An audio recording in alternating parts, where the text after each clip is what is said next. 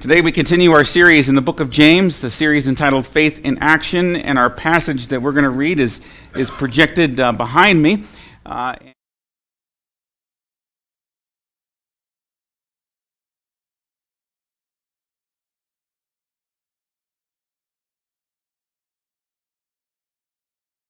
As it originally appeared. And when James wrote this epistle, he wrote it in Greek and sent it out to the scattered tribes, and this is what the entire epistle looked like, just like this. So we can say thank God for translators. But it is interesting, though, and I wanted to project this to show you that when we study the Word of God, it's important to understand that we're looking at translations, and the reason why a lot of our translations will translate certain words differently is because you've got judgment being exercised by the translators on what these different words mean. And we're going to key on two particular words in our passage today, and I'm going to talk a little bit about how some of the translators made a judgment call on how those words should be rendered. But we're going to really look under the hood today in this passage. I've preached on this before, but not to this depth. And so we're going to look under the hood this morning at this passage, and now I'll bring up the English version of this. In James 1, 2-4, James 1.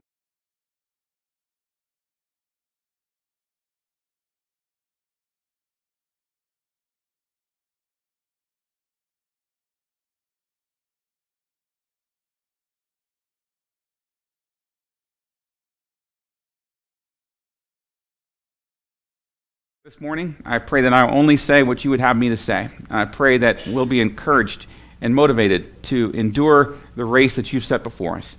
It's in Jesus' name we pray this prayer. Amen. The ancient Greeks had a race that they ran on the eve of all the Olympic Games. And I can't pronounce the name of this race, but the ancients, a relay race, and it was a relay race with a torch. And so they would light these torches and they would give it out to the various teams, and these Greek relay teams then would take the torch and they would run this marathon race. The key is, it wasn't just which team ran the race the fastest. The key was, you had to cross the finish line with your torch still lit. The torch still lit. Now that race became the tradition of the Olympic torch that we know today, where the Olympic torch is carried around. But the key on winning that race was that your flame, the torch, still had to be lit when you crossed that finish line. And much can be said similarly about the Christian life. It's important that since we are to be the salt and light of the world, that we are to be the light of Christ, it's important that our torch stay lit even as we cross the finish line. Now, in order to withstand the trials and tribulations in life, in order to make sure that our torch is still lit, we go through a lot of training and a lot of development as Christians. And the ancient athletes, and all the Greek athletes, in order to perform those different races, they had to go through a lot of endurance training. They had to go through a lot of strength training. They had to go through a great deal of exercise and fitness and eat right and all that in order to be prepared to run the race effectively. The same is true today. If you've read about what our Olympic athletes, for example, have to go through in order to be ready to go on the Olympics, it's amazing. We're talking about years and years and years and years of preparation just to have like 30 seconds on international television to run a sprint or something on TV, and yet they practice for years. From whether they're talking about running or ice skating or hockey or whatever the sport may be, these athletes put in a great deal of time and preparation in order to do it. Now, right now, if you follow the news, you know that Sylvester Stallone won a Golden Globe and has been nominated for an Academy Award for the movie Creed. And he reprised his famous role he made famous, Rocky Balboa, in the movie Creed. I have not yet seen the movie Creed. I plan to rent it when it comes out on Redbox or whatever, so I'll be watching it then. But I can tell you with pride that I have seen every other Rocky movie, okay? And I love the Rocky movies, okay? They're just great. And if I could give you a theme that sort of unites all the Rocky films, and some were certainly better than others, in the Rocky franchise, all are enjoyable, but Rocky V was the end. But anyway, but all of them have a theme, and the theme basically is that hard work and endurance pays off in the end. And if you watch all the Rocky movies, they all have that theme basically undergirding it. And that really is the theme of this passage that we're going to look at today. Hard work and endurance pay off in the end. And that's what the Lord is looking for. My wife will always tell me that the Christian life is not a sprint, it is a marathon. And a lot of times, when we stumble and fall, we'll kick ourselves and get upset because this didn't work out or whatever. And she'll always remind me that life is a marathon. It's a marathon. And when you fall, you get back up and you keep on running. And the Lord has put a race before each and every one of us, a race that we are to run. Hebrews 12 and verse 1 and 2 talks about this, running the race that God has set before us, casting aside every weight. We have a race to run. We have a responsibility before God. We have a calling that God has placed on our life, and it's important that we run that race with diligence and with perseverance. Unfortunately, in the light that we live in this world, it's in a fallen world, and there are fallen people around us, and we ourselves are fallen. And so because of that, the race that we run is going to be challenging, and it's going to be difficult. Life will sometimes be hard, and life will quite often be unfair. And because of that, it's important that we be prepared for the adversity that we will face.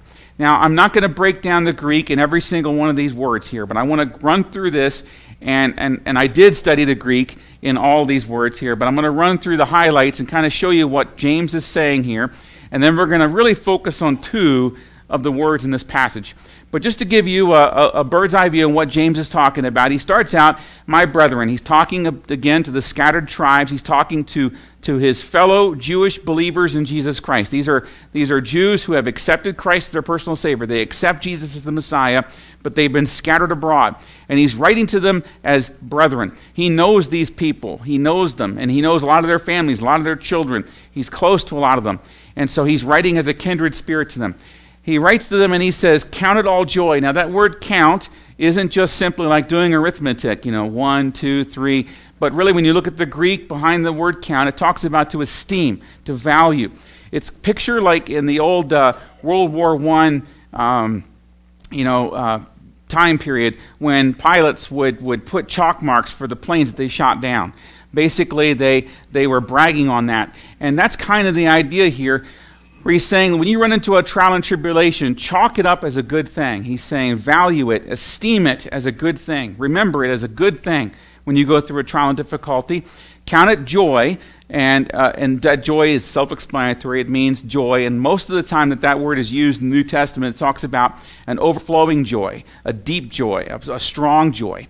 Count it joy when you fall. Note James says when, doesn't say if. He does not say if you fall. He says when you fall. And if you're here today and you're a brand new Christian and you have not yet fallen into a temptation or difficulty, it's coming, okay? It's coming. Because James is saying, count on it. It's going to happen. And don't notice he also says various trials. It doesn't say when you fall into your trial. It doesn't say that. It's various trials. And that means there's a variety of trials out there. There's a lot of trials that you're going to face. And they come in all shapes and sizes, and you're going to encounter quite a few of them. And it's plural. It's not just one or two here and there. And normally, at least I've been in my experience, that sometimes these trials are not very convenient, and they don't space themselves out conveniently. You know they're saying when it rains, it pours. Sometimes a lot of trials will hit you at the same time. It's very rude and inconvenient on their part, but it does happen that way. And so James is saying when that happens, when you fall into difficulty, and that word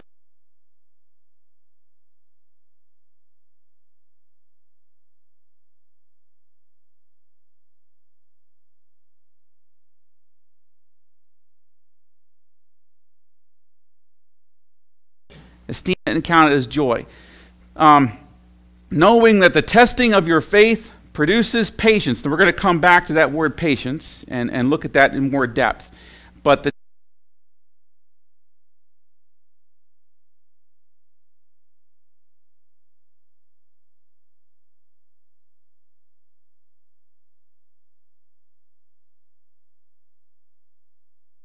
their hands, okay? So they enjoy taking tests, right? But when you take a test, that's when you are examined to see whether you actually know the material that has been gone over in school. I mean, you could tell your parents, yeah, I know everything, I'm doing good, I got it. But when you have to bring the report card home, that's when, your parents actually see the results of the test.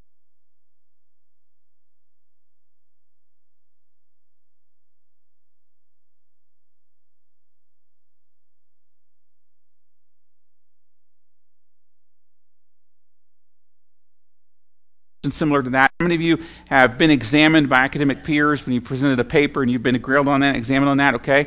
All right, I've been through ordination, which is very similar, where you are actually examined. You are tested to make sure you're ready for the next step, and you're grilled on it. And so that's the kind of testing that James has in mind. It's like an interrogation, the challenge here.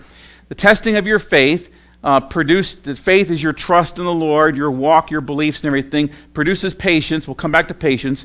But let patience have its perfect work. The word perfect is basically complete. It's not, don't think of perfect in terms of flawless, but think of perfect in terms of completion. You know, like where you are mature, where it's perfect in that sense. That's the idea that James is getting at there. So you may be perfect or complete, lacking nothing. Lacking nothing. So you will have all of the tools, all the resources, and all the knowledge that God wants to give you. Remember, the task is God has given you a call. He's got a plan and a purpose in your life. And I shouldn't even say the word call in the singular sense. It's really calls in a sense. God has given all of us certain calls in our life. Like right now, I've got a call to be a husband, and I'm called to be a father, and I'm called to be a pastor. And these are specific calls I have in my life. I'm also called to be a friend and hopefully a godly example to the friends in my life. So there are various calls that I have in my life, and the same is true for you. And God has a plan, a purpose for you in different calls and responsibilities in your life. And you are going to be tested and examined in all those areas so that you may lack nothing, so you have what you need in order to fulfill those calls. Now remember, the context of this entire letter is that James introduces himself as a doulos of God and the Lord Jesus Christ. A doulos can be rendered most efficiently as a slave, a bondservant of Jesus Christ. So in other words, James is saying, don't evaluate your trials and tribulations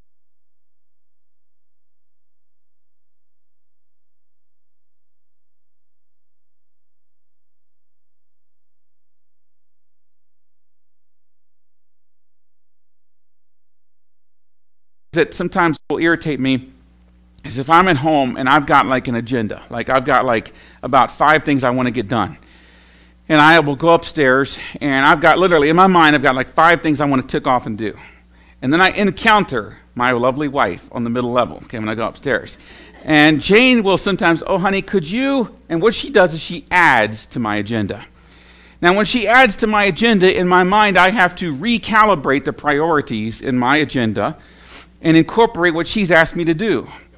Now, there's often a difference of opinion between us in the priority part. You know, it's like, do I give my priority to Jane, or do I retain my own priority and just kind of get to Jane's stuff when I feel like it, sort of thing. Now, I've been married for 23 years now, and I've learned happy wife, happy life, you know, and so you and want to incorporate the Jane's priority. So it irritates me a little bit because it's like, I had a plan. And now my plan's been foiled, and I've got to reorient that plan to incorporate Jane's agenda a little bit, okay? Now, the reason why I might get irritated is because I'm self-oriented in that perspective. I'm focused on myself and what I want. I had a plan. I had an agenda. I had what I want to accomplish.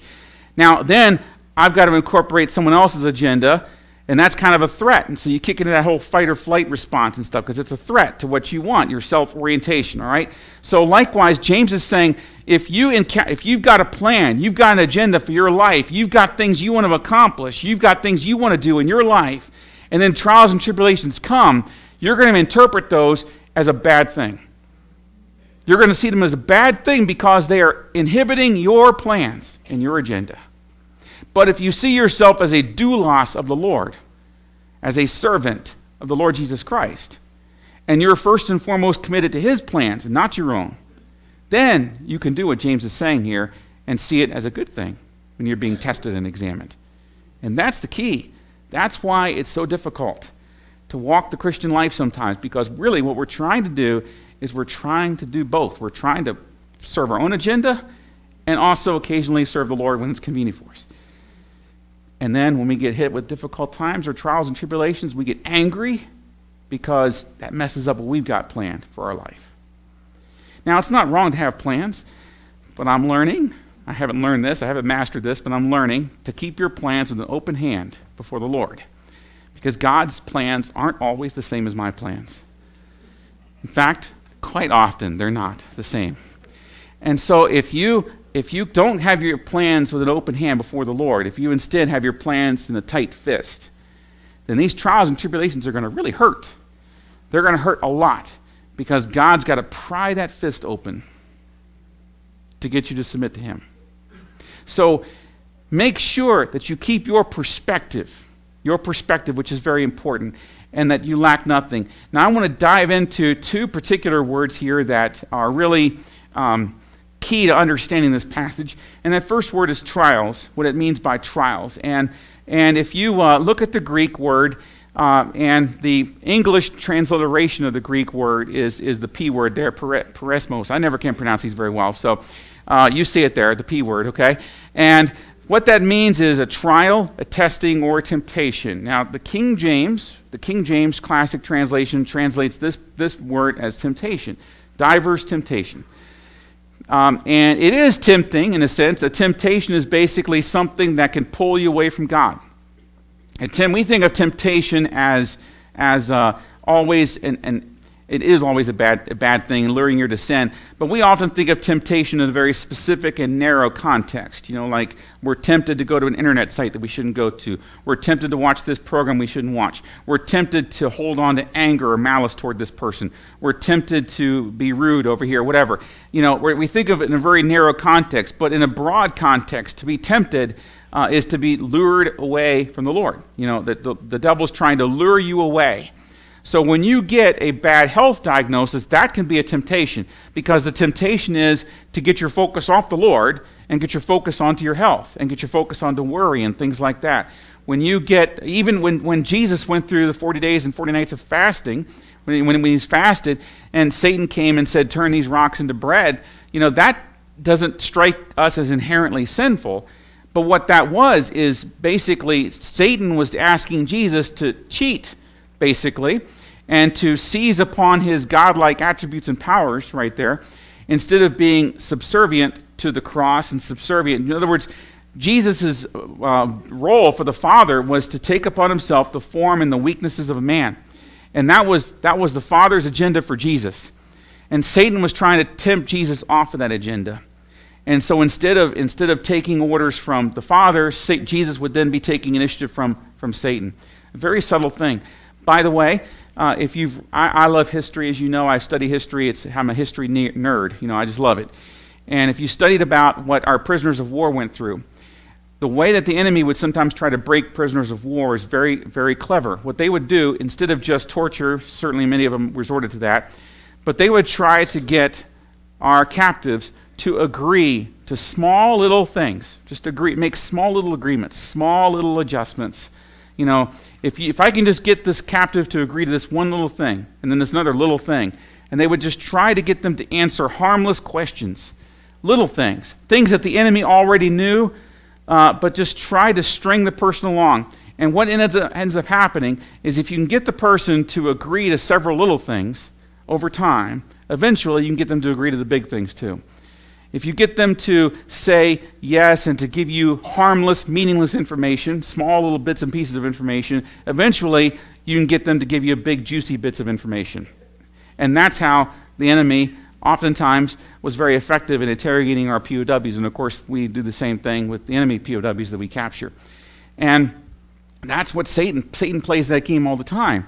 He tries to lure us away, just get us to compromise a little bit here and a little bit there. Just lure us away just a tiny bit here and there, and before we know it, he's got us wrapped around his finger. That's the temptation that James is talking about here. And we get thrown into difficult times and difficult trials. It's very easy for us to compromise a little bit here and there, to get our minds off Jesus, to take control of our life, to try to get ourselves out of the difficult time, to take our eyes off the Lord and to focus on the storms. That's this kind of temptation that's in play here. But it's also more than just a temptation. It's a testing. It's a trial. It's basically where we get to see how mature in the Lord we really are. I mean, you can tell how committed a person is when you start throwing difficult trials and stuff at them. When you start hitting them with difficulty, then you can really tell, is this person real or not? You know, this weekend we honor the birth of Dr. Martin Luther King and his legacy. And one of the things that Dr. King used to express frustration with over and over again, is he would express frustration with people who were tacitly on his side, but yet weren't willing or able to endure any difficult time. And yet they would be quiet and silent. You know, when the going gets tough and the going gets rough, they would just be quiet. They would be MIA. They weren't on the scene. And Dr. King would made many quotes along those lines about you can tell how much resolve a person has by whether they're willing to stand in moments of difficulty, not just moments of ease, moments of difficulty. So can you, as a Christian, as a follower of Jesus Christ, can you follow him even in moments of difficulty? That's the examination and the testing that these trials and tribulations are for us. To basically say, can you be a Christian? Can you really trust the Lord? Can you follow me even when life is hard, when it's tough, when you're confused, when things are difficult? Can you follow me then? And so that's what we are looking at right now. And then the next verse we look at is, and I can't pronounce this, but the H word. And the word there basically is patience, or it's translated patience in the New King James, but it's not patience in the sense that how patient are you when you go through the McDonald's drive-thru. It's not even patient in how patient are you when you have to sit in the doctor's office and you wait for your appointment. How patient are you when you have to sit in the emergency room and wait hours and hours and hours, sometimes. That's part of it. But really the patience that we're looking at here is what the old King James translates as long-suffering. Can you suffer a long time? Can you endure? Can you persevere? Can you hang in there and not give up? That is what we're talking about. Again, I think of Rocky, the great theologian, all right? But Rocky, in the movie Rocky Balboa, which I believe is Rocky 6, they stopped numbering him after a while. I got to pause for a second. I remember when Rocky was one of the first franchises that used to come out with multiple sequels. It was one of the first that did that.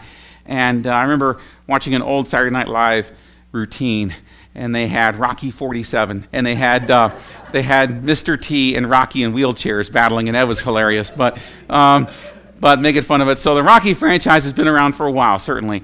But in Rocky Balboa, the movie, he said this, and that's a great quote. He said, "It's not how hard you can hit, it's how hard you can take a hit and keep on going." And that really is what we're talking about here with perseverance and endurance. How hard can you take a hit? Can you continue to be strong in your faith even when life is slamming you away? The great heroes of the faith, the greatest heroes of the faith, this is their thing. They were able just to keep on keeping on. And I would say, too, look at Dr. King and all the hits he took in his crusade for civil rights, all the adversity he faced, and yet he was able to stay strong to the end, even giving up his life in the end. The greatest heroes in American history, you look at all of them, and this is the characteristic they had. They hung in there. Sometimes they weren't the most brilliant people in the world. Sometimes they weren't even the most gifted people in the world. They weren't always the smartest people in the world, but they were committed and they hung in there and they never gave up. Every single one of the greatest heroes, you could just go through them all and you'll find this quality in all of them. Winston Churchill, one of his famous speeches was when he went to a college and gave the commencement address, and basically the only thing he said was never, never, never, never, never, never, never, never, never give up. And he sat down. And that is some great advice. Never give up. Never give up. Are you the kind of person, the kind of fighter, the kind of Christian that will hang in there, and even when life isn't pretty, even when it doesn't make sense, you stay firm and you stay committed to your Lord and your Savior? So now we come back to our main text here, and looking at all this in context here, we see that James is calling us to a real and authentic faith where we are willing to hang in there no matter what we're hit with and no matter what happens, to count it all joy, to actually be happy when life gets difficult. And why we get happy? Because then we know a couple things. We know that the Lord is trusting us with this trial. Now, there are some people that will mistakenly say, it's a quote that I hear Christians say all the time, and it's really a misnomer. It's not accurate. And the quote is this: God will never give me more than I can handle. And that's not true. God often has given me a lot more than I can handle. But the key is, I can do all things through Christ who strengthens me. So God will never give me more than he can handle. And if I will lean on his strength, I can handle anything that this life throws against me. That is the key. That is the key. But if you are trying to face life on your own, you're never going to be able to do it. So you can count it joy, and here's the key, and I hope I get this across adequately today. The reason why you can count it joy when life throws you difficult times is one, because you know the Lord is testing you, and that's a great thing. But two, you know that you're not going through these trials and tribulations alone. You're not going through it by yourself. The Lord is with you. And because the Lord is with you, and because of that fact alone, you can rejoice.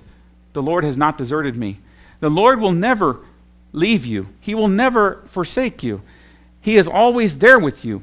No matter what difficult time you go through, he is always there. One of my favorite stories, and I forget the lady's name, but she was a missionary in the beginning of World War II, and she was caught up in the Japanese onslaught when the Japanese were sweeping across the Pacific and capturing all these multiple islands. And she and her husband were captured, and they were split apart, and her husband was killed by the Japanese, died in captivity. And she, they were a young family, they were in their 20s, they were at the time, young missionary family.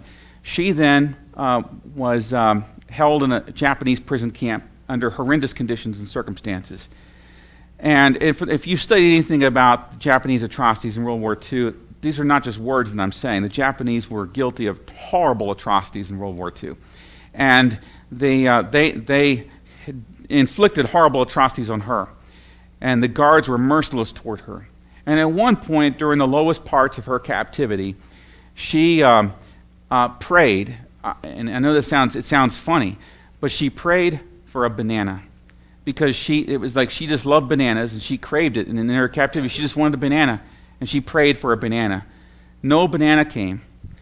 And then finally she said, I know, Lord, that was asking too much. I know that here that's just too much for me to ask for a banana. I'm sorry. About 2 days later, the commandant comes in and sees her condition. And he's mortified. The commandant, this new commandant comes in, and he's like, treating a woman like this. They couldn't believe it. And so he just, without saying a word, looks at her, shakes his head, walks out.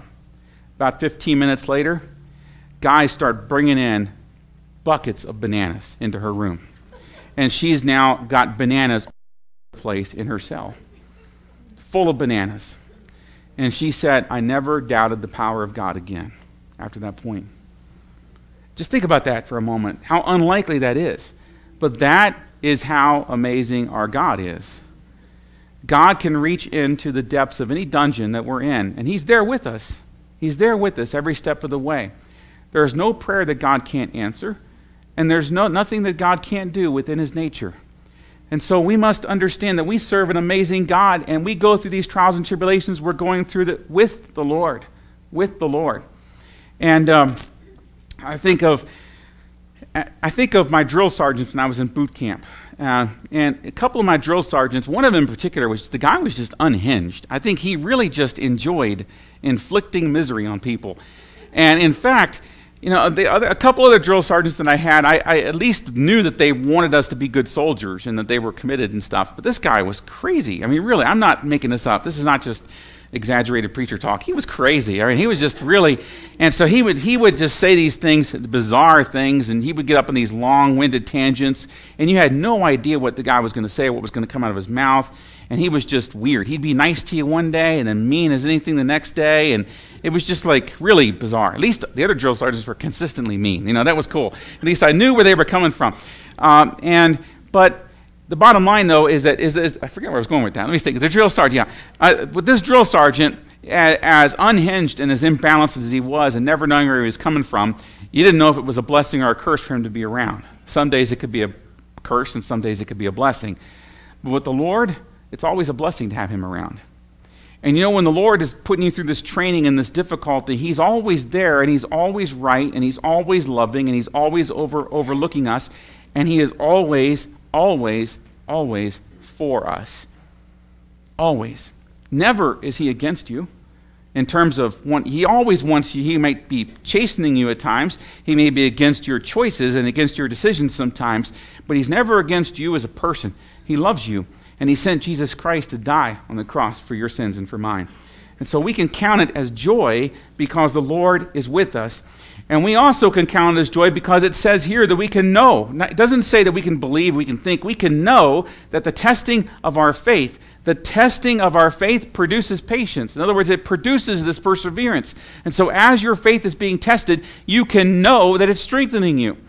There's a great meme on Facebook. I love it. It says, what doesn't kill you will make you stronger? Except bears will kill you. That's great. But it's a great meme. But it says, but basically the saying is, what doesn't kill you makes you stronger. And that's the idea here. All right. The Lord has you in the palm of his hand. And Jesus says, no man can pluck them out of my Father's hand. We are held secure. And so no matter how much life is against us, you're not being plucked out of your Father's hand. Your Heavenly Father holds you and will never let you go. Never let you go. And yet, we know that as we are hit with these trials and tribulations, we are getting stronger. No doubt, if you've been a Christian for any length of time and you've been through some trials and tribulations, you can say right now that you are stronger today in your walk with the Lord than you were several years ago, before you went through those trials and tribulations, that you are stronger today. And that's what the Lord wants to do. He wants to make you stronger. And one of my favorite self-help speakers out there, he's passed away now, he's a Christian, he passed away, went on to be with the Lord, is Jim Rohn. And Jim Rohn used to say, don't pray that life becomes easier, pray that you become better. Pray that you become stronger. Don't just pray for everything to be an easy bed of roses. Pray that you're strong enough that you can handle it. Pray that you're able to take on those situations and those challenges. And you can know that as the Lord is working with you and training you and developing you, you are getting stronger. And they said that even self-help people who aren't necessarily Christians will say that the key to happiness, at least in the short term, is progress toward a worthy goal. If you're making progress and you can know that, then you've got something to live for and look forward to. Well, imagine in this case, as Christians, we don't just have to rely on this general sense of progress. We can rely on the fact that we are progressing in our Christian life. Now, this gets a little bit deep and psychological here, but follow me here on this. Understand that the way the Lord has structured this whole thing may seem kind of nonsensical at times. It's like literally Jesus came, he died, rose again, ascends back up to heaven, and leaves us here on this earth. And you think about, the church is his, and he left us in charge of the church. And that's comical when you think about it, And I'm like, Jesus, come back. Why'd you have to ascend up into heaven and put us in charge of this church thing, is this really, because we can mess things up. But there's something really cool about how God has structured things, which I love. There is a tendency, whenever someone does something nice for us, we want to reciprocate in some way. We want to do something back and do something nice for them. That's just, it's inbred in us. Well, there is nothing we can do to reciprocate God's love.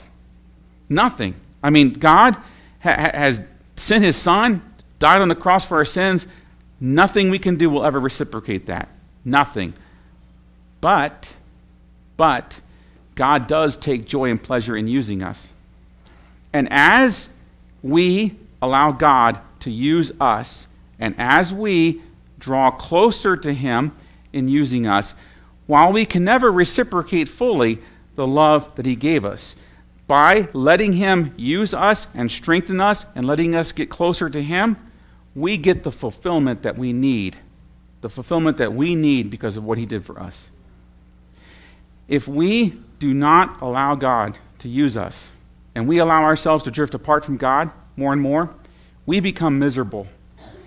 We as Christians become miserable because we as Christians have this psychological and emotional need to want to please our Savior.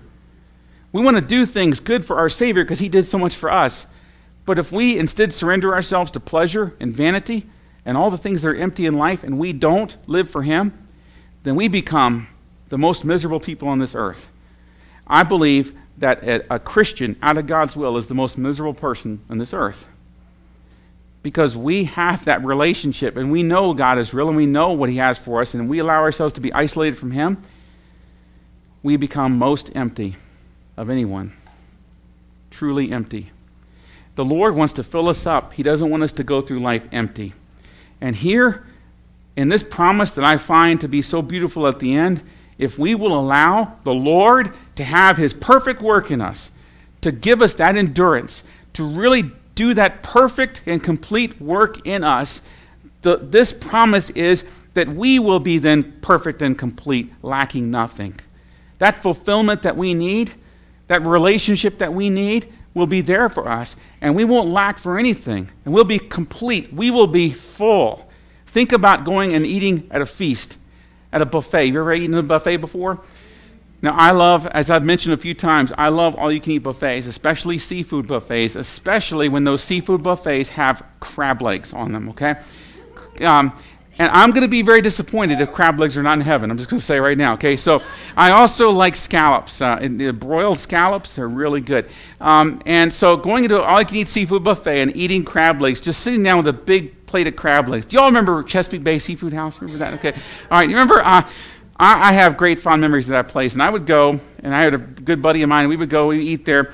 We would just keep them crab leg plates coming. I mean, sometimes 8, 9 plates of crab legs just coming. And there was one particular time that we ate and we ate and we ate and we grazed, as sheep do, you know, we grazed and we ate, and we were like beached whales at the end of that. I mean, we were stuffed full. We lacked for nothing food-wise at that point. You had to get a wheelbarrow to get us out of the restaurant, okay, at that point. But this is what James is kind of getting at here. If we will let the Lord do the work that he wants to do with us, if we will let that work commence, let that work happen, we will be full and satisfied, and we will lack nothing. That's the promise. And then when we do that, we can truly cross the finish line with our torch still lit. Let's bow for prayer.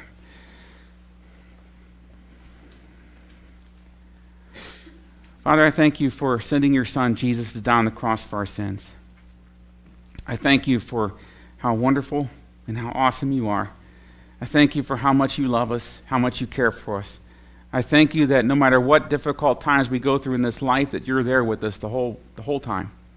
I thank you that we can do all things through Christ who strengthens us. I thank you that because of that strength that you give us through your Son, Jesus Christ, and through the Holy Spirit, that we can endure these difficulties and we can develop the strength and the endurance and the perseverance that you want us to have in our Christian faith.